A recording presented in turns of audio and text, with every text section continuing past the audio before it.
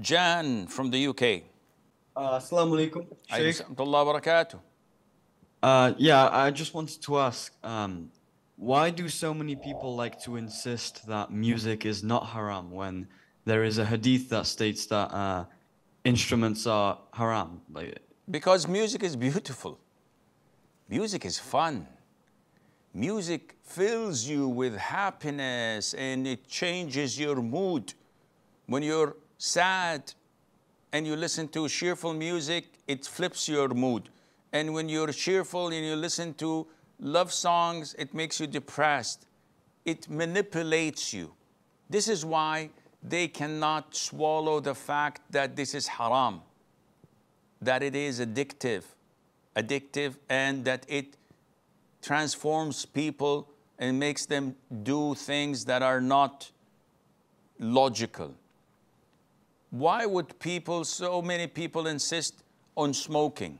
Why many women insist on exposing their body parts and showing off their awrah when there are so many verses of the Quran and hadith of the Prophet ﷺ?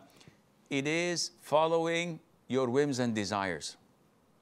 Each one of us has his own demons, and that is the demons, control us and maneuver us.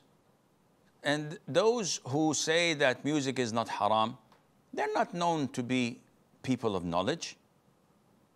And those who are known to be people of knowledge are definitely followers of Satan.